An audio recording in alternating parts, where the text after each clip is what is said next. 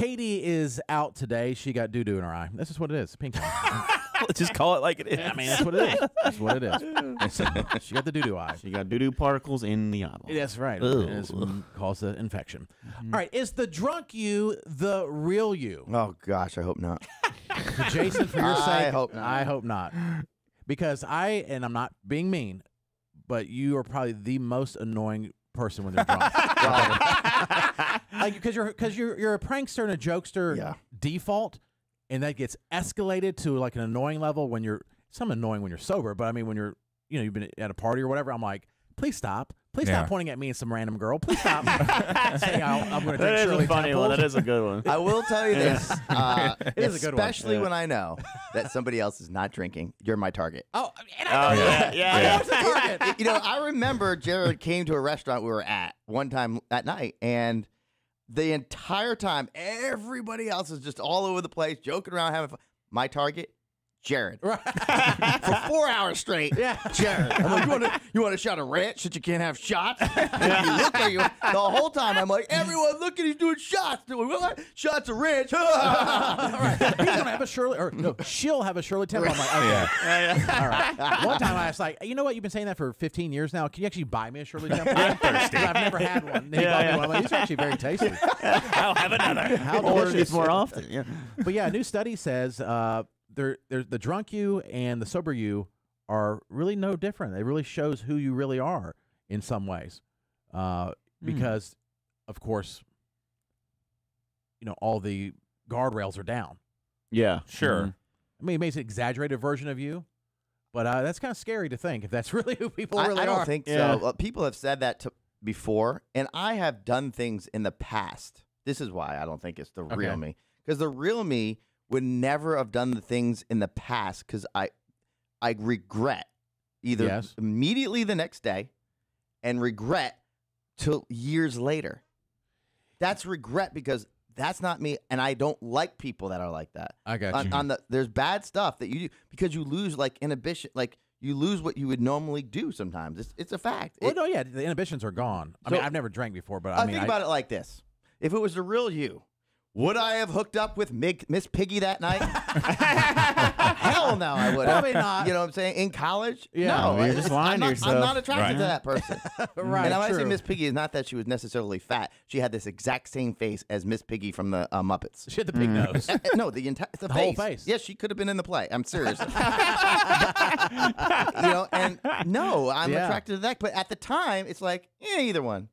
Yeah, your decision making is impaired. Yes. Yeah, but I wonder if like overall your personality is like it's kind of what you're thinking and what you want to say and some of the things you want to do. But the only reason you're not doing it is because you have the other thing saying you shouldn't do that. Maybe you're just a little more honest about certain things. Yeah, I agree. And you're less likely to have a filter. Like maybe some of the like people you might hook up with, Jason, aren't true, but you might be honest about what you call them. If that makes sense. You're ugly. And you're like, oh, okay. But I don't care. Yeah. Yes, but I mean, even as they call that, beer goggles at night, and I'm sure Squid has been here. At the beginning of the night, you see girls and they start dwindling down, and you lose your chance of getting with them. And by the end of the night, at least it was for me before I was married and in college. At the end of the night, you have slim pickings. Oh yeah. And then all of a sudden, the slim pickings are like, wait a minute, did I see this girl earlier? She looks pretty good. Where's she literally looks better. Looks better. And then when the beer goggles are off, you're like, oh, what'd I do? Yes. Yeah, I agree with that. And I remember even talking to girls and like personality, especially when I lived in Virginia Beach, and that girl would we would go out for a second date and it would be like sober, and I'm like, she has the worst personality in the history of America. There's no way I liked it. And I was shocked. Yeah. So I just don't think it is a real. And there was times that I did to endanger other people when I was years and years and years ago. It probably the drunk driving enforcement wasn't as enforced years and years ago. Yeah. And I never paid attention to it that Ubers much. And now stuff, I'm like, oh my gosh, how dangerous that was. Horrible. I would never, ever, ever do that now. Ever. You're endangering the lives of people. So how could that be the real self? I'm glad it's not really. I mean, if this one study says that your drunk you is really the real you. You're very similar. And I think there's a fine line between just being drunk and then being like hammered and like blackout, to where like you don't remember things or regret doing things. Because I feel like if you have like if you have a couple drinks, you're just loosened up, and I feel like you're just more honest and transparent, and you're not. That's I true. don't know. Yeah, You're you're less not- about what other people you're think. not much But it different says at all. drunk on the study. It, It does doesn't say drunk, alcohol but, drinks. but wait, drunk Yeah. I guess is spectral, right? It could Yeah. be anywhere from like to like sloppy. I mean, Yeah. it could be I think, anywhere. well, is it considered drunk or is it just drunk driving if you're over 0.08? I think right? it's just the legal That's one. the I don't legal know limit. what the normal.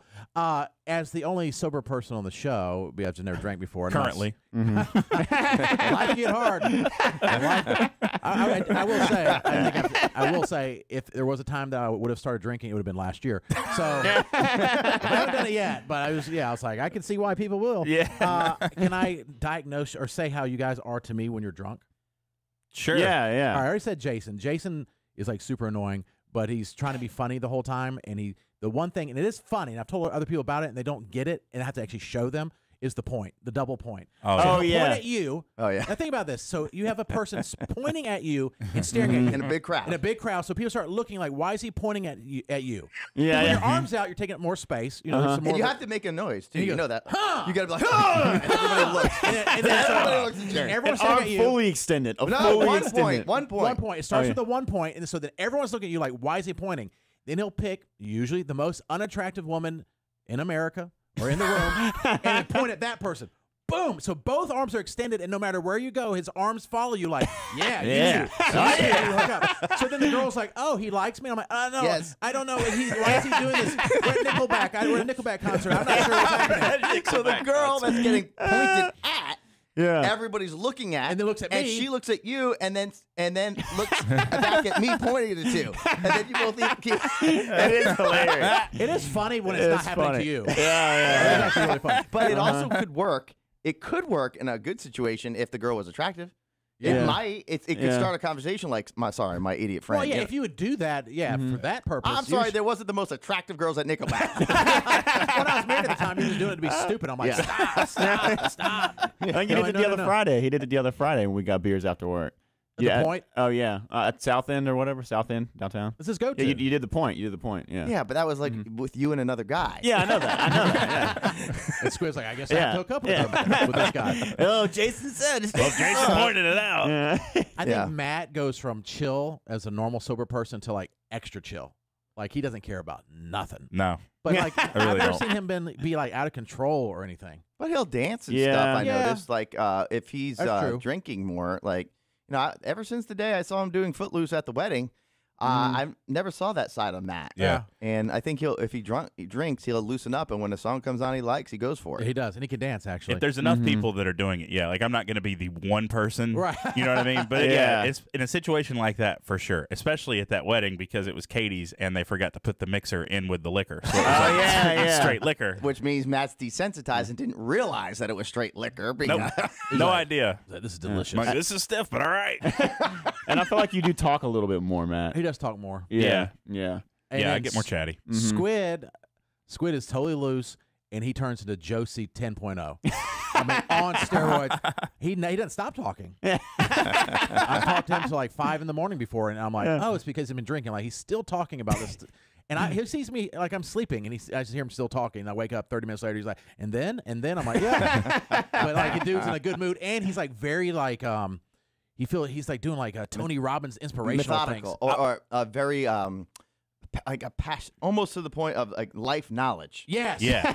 Yeah, he's like my life coach all of a sudden. He's like, dude, man, like, and then we can like, we can be like not even just nationally syndicated. We can be worldwide syndicated. Yeah. We get our TV show together. We get movies. And the next day I'm like, hey, you want to do that movie? He's like, what are you talking about? I'm like, never mind. Because I do think there's a lot of people that get drunk and then get like depressed or really anxious about something. But Squid just gets like, he goes from sober with no motivation to like the most motivated, positive person that you could possibly interact He's with. like, he's got all these life plans and goals for you. I'm like, wow. Well, I will tell you one thing that alcohol does do. If you're not too drunk, it does get rid of some fear. Yeah. Jared. I can see that. I can see how people. I've known a lot of people that were raging alcoholics that were successful. Now it caught up with them, but at first they were drinking all the time and doing crazy stuff. But it's almost like they had no fear, so they just went for it. Just No took matter chances. what the risk was, they just went for it. Like the guy that owns this over $1 billion company that I know in Virginia Beach. $1 billion company Yeah, it's that crazy. sold another company that he started for $300 million. Right? Just Gosh. and he just can't. It wasn't. He didn't have the money. He just went for it. He had no fear. No No fear. fear. Yeah, that's a big thing. And then I think Katie, she's not here today, but I think she's like maybe 50 times more likable when she's been drinking. She's so much more nice and personable. There's no judgment. Like she has those. Right. She has that judgment face, and maybe I do it too. I don't. Maybe she's I don't not here for the record to defend herself, so we can do do that. that. Yeah, right. She's out, so we can be more courageous. But you know, and Katie's nice otherwise, but she has that kind of like, looking down on you and like, oh, you do poor people things or whatever. Yeah. And she forgets how she used to be poor. But but when she's been drinking, she's like your best friend. She becomes a woman of the people. She walked around the city with no shoes, she said. Right. In Austin, Texas. Like all day and all night. Yeah, the last time we were in Savannah, I was like, we were talking, me and Katie were talking at a bar, and I was like, wow, Katie's my friend. I was like, this is weird. She's not this is kind of cool. She's like super cool when she's been drinking. Yeah. All right, so I don't know. One study says, go ahead. Jared, go for it. Just have one. I think I'd be everyone's worst nightmare if I was a drinker. Well, what would happen? I know it's against your religion, right? Is that the main? Yeah. Yeah. So it's against your religion to have any alcohol. Correct. But does that mean that you're going to get crucified if you just try it one time? No, but it's a slippery slope. Is it really? I mean, like, if you are a member of our church and you drink, you're not like, oh my gosh, you're ostracized or anything. It's just that we have just choose not to. And you've never ever tried it. I feel like you'd be hilarious. My personal opinion. Probably. I'd probably be super annoying too. Yeah, I think annoying. I'm like, oh, watch this. Now, if we're both like that, forget it. Oh, you and Jason would definitely have drunk fights. I'd have to leave. I'd have to leave. We'd be leaving any bar just with blood on our face because we're like, hey, I'm gonna kneel behind this guy. You push him over me. It'll be real funny. Like, slam his head into a table. What are you doing? Like, yeah. Did you get on TikTok? Like, no. Thank you. I think I would be extra funny, but I think it'd be so annoying. And Maybe that's how we need to sell you. I think you'd be better looking. You'd be funnier. You'd be thinner. I did my whole life sober. So give me some credit. Yeah. That's pretty hard. It's impressive. It's very impressive. Maybe you would be more successful if you drank. I know that sounds weird. It's a great message for the kids. Well, I'm just saying sometimes if you're drinking and you lose your fear, and then a lot of times, I swear to you, a lot of business is done. After work at 5, you get a couple drinks in you, and the next thing you know, you're both now drinking, and you start saying, let's do it, let's go for it. And you make that commitment. And even if you regret it the next day, you're like, I got to do it. Right. And it forces you to do it. Yeah, because you're like, so that's the one thing. Well, yeah, and I do feel sometimes, I'm not saying any management ever wants to do anything with me, but I think they're probably like, oh, he doesn't drink. Is he going to be like judging us and like ruining the fun? So I think I don't get invited to things sometimes. Well, I think I've known Jared long enough to where I don't know that Jared could just have a drink. No, absolutely not. Jared would go out and have 12. Yes. The same way he consumes Dr. Peppers. That is true. That's the one thing you got to watch out for. Yeah. And becoming an alcoholic. And the alcoholic, and then talking about weight issues already, and then you freaking have like the biggest beer belly of all time. Yeah. Gross. Carrie, what do you want to say about the drunk self being your real self? I think there's two parts to this topic. I think, for example, a lot of people, including myself, I avoid conflict and I keep a lot of my feelings inside. And I deal with a lot of rude, dysfunctional people on a daily basis. Katie? They just gravitate towards me. You're in our promotions department? And well, it's hilarious. But I keep, when I drink, for some reason, it's just like I have more, like, the ability to confront the people and let them know how I feel. And, yeah, a lot of times I get angry and I get loud. And that's the part that I think that is my true self, because I keep it all in. Now, there's another part of me, that you were talking about earlier about Jared joking around. That's really me. I joke around. I'm sarcastic. I like to dance. But the drunk part of me that I do regret the next day, I don't know what it is. But when I am drunk, I love giving lap dances. It could be my friends. Oh. It could be not anybody's boyfriends. I'm not that kind of person. Home parties? Yes, I do. Oh. Even weddings. Really? And then I wake up the next morning and I'm just like, wow, forgive me, God, for doing that kind of stuff. But as far as it goes, about being the truth serum, I think a lot of people that keep their feelings in, they are more, confident in confronting the people and letting them know how you feel and how they made you feel. So I that's do my go think, on it. and I agree with you there. That's true. But I do think you sometimes perceive things differently or not the way it necessarily is or was. That happens a lot. I noticed that with people. It's like, no, that's not what this person's meaning. You're on a different level. That's not what that's right. And it's perceived that way. Yes. And they can't understand the outside factors too that are contributing to it. So that's why I think it's confusing. It can be confusing and definitely. And Katie's not wound tight, but I've known some people that are like super wound tight and they're like kind of a drag to be around. And then if you happen to be at like a wedding and they've been drinking, you're like, oh, they're actually. Yeah. So it's like they have something that's really like anxiety or something when they're not drinking that just has them like not living their life but just kind of just existing. Yeah. Depressing. Right. So Carrie, Squid wants to know, are you single?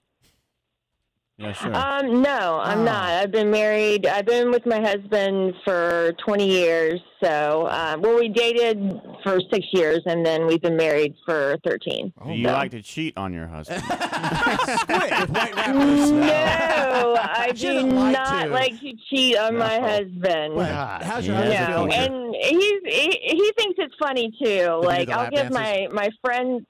Yeah, with my girlfriends, I'll do that. I mean, and he loves it when I do it with him. I mean, and it's all of a sudden like the stripper in me comes out. Like I don't get naked or anything like that. It's just I just you let loose. Carrie getting loose. I do. I let very loose. Okay. And the one thing that's very regrettable, I don't know why I do this also, when I drink, I have to pee a lot. And a lot of times it doesn't matter if there's no bathroom or whatever, I will go in the backyard and pee. Well, Carrie, I will not do it in public, but I will find a private place to pee, and it's just, it's like situations like that. I wake up and I'm like, wow, I really did that, but no one saw me, so it's all good. And Carrie, are you by chance drinking now? You've had some? No, I'm drinking Diet Pepsi, so I'm not like an alcoholic that gets up and drinks in the morning. So there's no lap dances going on right now. You wait till about lunchtime. I got it. But diet sodas get you drunker than regular sodas. Yeah, they do. All right, Carrie. Thanks for being honest. We do appreciate it. Yeah, I will say that about women though. Like when women get drunk, they turn feral. Like she said, she'll use the restroom anywhere. Like Katie walk around with no shoes, doesn't care at all. Like having house parties when girls come over, you got to watch them the most because they'll go to the bathroom and tear it up inside. Like it'll be like a disaster. Like when you walk in, I'm like, how do you act like this? I've seen my wife pee in way too many parking lots of a tailgate. Yeah, they don't care. They don't care. Yeah. Well, and I've been with Katie before, coming back from something, her and all her friends, and it was some concert, and she, of course, I was the DD, and I pull over. She's like, pull over, and it's like some dangerous country road. All four of them are on the side of the road using the bathroom. like being all loud or something. I was like trying not to look at the rearview mirror. I had a house party in college one time and opened the door to use the bathroom. They didn't lock it. One girl was, sitting down the toilet. Her three friends were in my shower, squatting in my shower together. And I'm like, this is disgusting. Unless you're into that sort of thing. Squid just jumps in the bathroom. He's like, should I leave? Should I stay? I don't know what to do. Is hot or gross? I'm not sure. Oh, no, I slipped and fell.